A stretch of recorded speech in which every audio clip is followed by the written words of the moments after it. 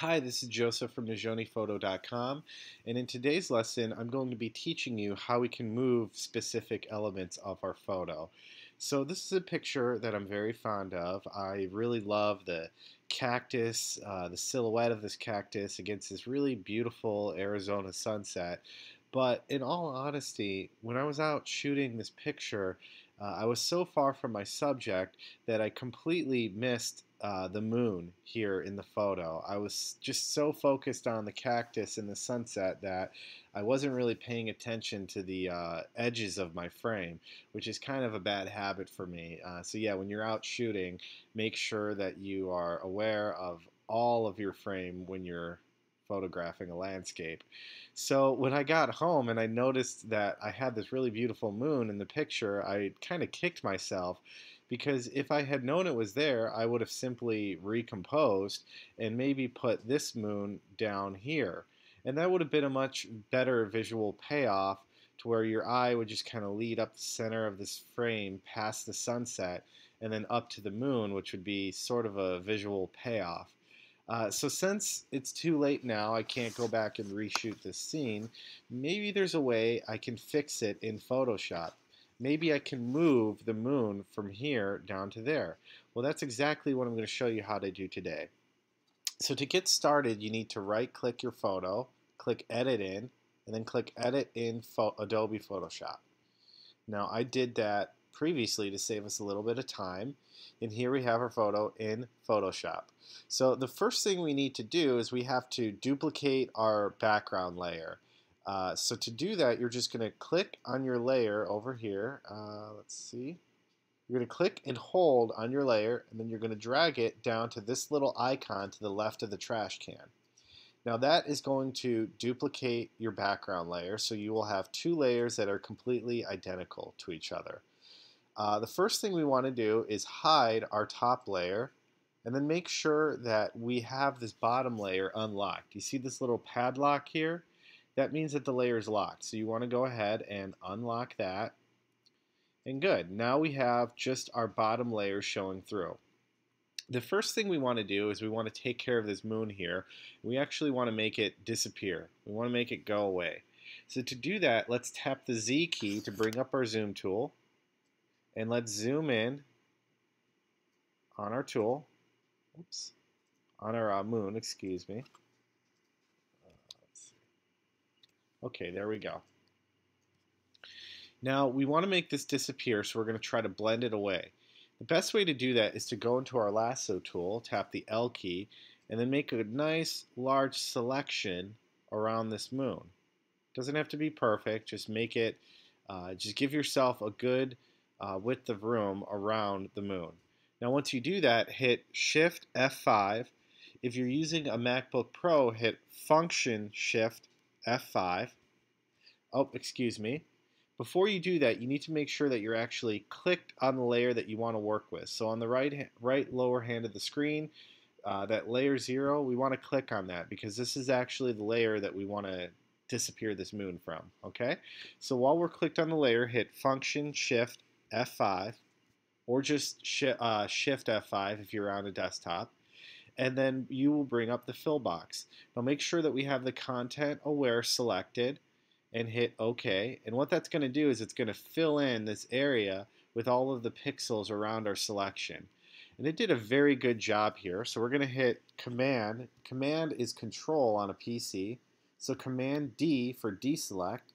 And you can see that moon has disappeared and we can't even tell it was there at all. So let's go ahead and zoom out, Z, right click, and then click on Fit to Screen. And there you go, that moon has effectively disappeared.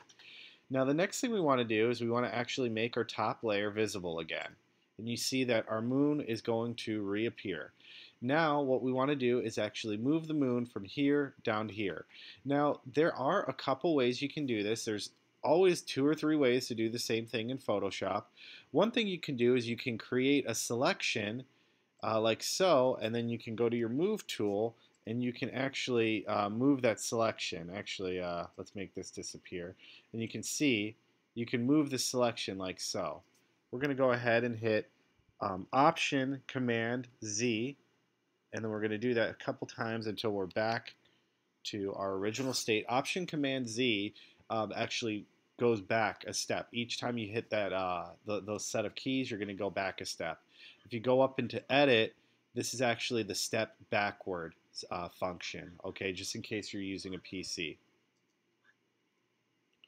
Okay, so let's go ahead and make this layer visible. We're going to actually click on this top layer. Now, again, we could make a selection around the moon and move it, but for whatever reason, I have a lot of trouble doing that in this particular image. I think it's because the moon is so small. I just have trouble moving the moon. So the next best way to do this is to select the layer, go to the Move tool. You can hit the V to go to the Move tool, and then just drag the entire layer. Now you see we're dragging the top layer against the bottom layer, and that's why we're seeing it this way. And what we're going to do is we're just going to move the moon to where we feel it needs to go. Now I want it to be right in that little V between the clouds. I want it to be right up there. So I'm going to drag it right there, and I'm going to hit the eyeball key to make that disappear and reappear. That looks pretty good. I might just move it over a little bit. That looks pretty good. Okay, so now that we have our moon positioned where we want it to be, we'll hit Enter to save in that move setting. You have to always do that when you're moving a layer. You want to always hit Enter to save that function into it. And now we're going to go back to the Marquee Tool. We're going to actually click on it and hold it. You see where I am up in this corner? We're going to click and hold, and we're going to go to the elliptical Marquee Tool. We'll zoom in just a little bit. Okay, go to the Marquee Tool, and we're going to make a nice selection around the moon like that. Okay, that looks pretty good. Okay, let's go ahead and zoom out. Now that we have our selection, what do you think is the next thing we're going to want to do? Well, if we want to make everything around the selection disappear. So we're going to create a simple layer mask. To do that, we just select this button, the third from the right in this lower set of icons. We're going to click on that. And as you can see, it created a layer mask. If we hold Option and click on that layer mask, you can see white reveals and black conceals. So we're essentially concealing everything around the selection and only making that circle selection shine through. Now, the obvious problem here is this looks like garbage because the tones from the area that we pulled the moon up in the top of this image are much darker than the tones down here. So it doesn't work at all. Let's go ahead and zoom in on that. Now, one thing we could do is we could maybe try to mask out the moon. But the problem with that is, as you can see, it's just not going to look natural because we have the sliver of the moon, but you can still faintly see the circle of the moon around here. So you don't necessarily want to blend all of this out, and it's really not going to look good because even though you have a hard edge with the moon, you still have this faint light that kind of gradually fades it out. So we're not going to be able to just mask out this dark color. The next best way to do it is to actually match the colors from this layer mask in our circle selection to the colors outside of that selection. The easy way to do that is to make sure that you are clicked on the layer that you want to work with. Always remember to do that. Always remember in Photoshop to make sure that you are clicked on the layer that you want to work with. So we're going to click on that layer and we're going to go to the channels. Now what the channels do is we have red, blue, and green, and then we have all of the layer masks that we've created below that.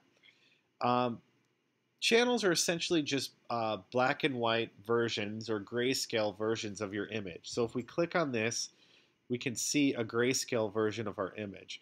Well, we can blend the tones of this layer by simply clicking on the channel and holding Command and tapping L. And that is going to bring up our levels box. Excuse me. Now that we have this pulled up, we just want to drag this slider in the middle until we have blended our colors together. Okay, so you just want to drag this until you can't really tell the difference between either layer. Okay, now if you watch my videos, you know that I don't really like using sliders. I prefer to use my arrow key to make fine-tune adjustments. You can do that in Photoshop by simply clicking on these numbers in the middle, and then you can use the arrow keys up and down to adjust that. Now, if you hold the shift and use the arrow keys, then you are going to adjust this by a much larger increment. So let's go ahead and adjust this until it's blended to the point that we can't even notice it. A good trick is to kind of hold your head back a little bit from the screen and squint, and that makes it a little bit easier to judge whether or not those tones are kind of blending well. Now, you don't need to get it completely perfect. Oops, sorry guys, I'm about ready to run out of batteries.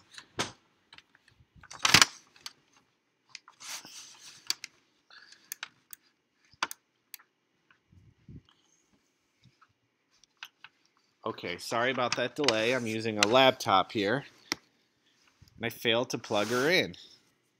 Okay. All right, there we go. We have juice. Okay. So back to what we were doing. We were blending these colors together, or a better way to put it is that we're matching the tones of our colors together. So that looks pretty good. We're going to hit OK, and then we're going to go down to our next channel. Okay? We're going to hit Command L, and we're going to do the same thing. Click on it, and then use our keyboard to blend that out. And that looks pretty good. Okay. Down to the last channel. Command L. Click on the number in the middle. And this time we're going to keep blending this out. Okay. Yeah, that looks good. Alright, now obviously you're not going to need to do anything with the actual layer mask itself because that's just a layer mask. And as you can see, when we got to make sure to click back on the RGB channel, otherwise we're going to still, when we go back to our layers, we're going to still be working in the red, blue, or green channel that we selected. So go back to the RGB channel, and if we actually go to our history here, we can see a before and an after. So as you can see, those tones are blended much, much better. I mean, again, before and after. So that looks a heck of a lot better than it did before. However, it still doesn't look completely perfect. I mean, you can still clearly see the selection around our layer. An easy way to fix that is we will go back to our layers, click on our layer mask down here, and you just actually want to double click on the layer mask, and all we need to do is feather our selection. The reason why we have this hard selection here, this hard edge, is because we have no feathering to our selection. So go ahead and slide the selection, this feather up. Now again, you can use the keys here. We're going to slide that up, and if we go to about 50, we're going to see that that perfectly blends out that hard edge. If we go further than 50, we go too far that it actually blends out the moon. So 50, right around 50 is the sweet spot for this, where we're blending out the hard edge, but we're leaving our moon alone. So there you go. There you have it. Let's look at a before. There's our before. And there's our after. It looks pretty good. Now, we could still adjust this like so. We can still move the moon around. All we have to do is make sure that we're clicked on our layer. Okay? And we can move the moon around to wherever we want it. Just keep in mind that if you move it too far, you're probably going to have to do that channel adjustment again, because you're moving it around to different tones of the image. So if you moved it higher, you're going to have to adjust those channels, because the tones are going to be darker up here than they are down here. So it's not going to work if you move it too much. Okay. Let's go ahead and zoom in on that one more time. Yeah, that looks great. Voila! So now we have effectively moved the moon to a much better position in our photo. Now what we can do is, if we wanted to, we could actually do a simple crop in Photoshop. So let's just hold the Shift key. Whoops. I don't really crop too much in Photoshop, so let's see. Maybe down here like that.